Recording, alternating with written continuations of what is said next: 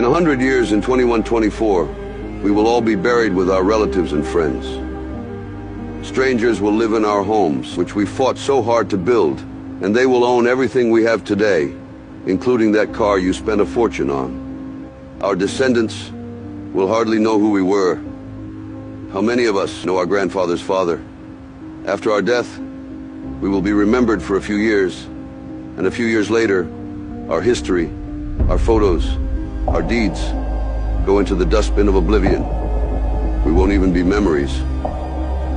Maybe if one day we stopped to analyze these questions, we would understand how ignorant and weak the dream of obtaining everything was, always having more and more, without having time for the things that are really worthwhile in this life. I'd change all that to live and enjoy those walks I've never taken, those ungiven hugs and kisses to our children and our loves. That is what life is all about. If you're not following us, you will probably never hear my voice again. But if you are, congratulations. You're growing every day.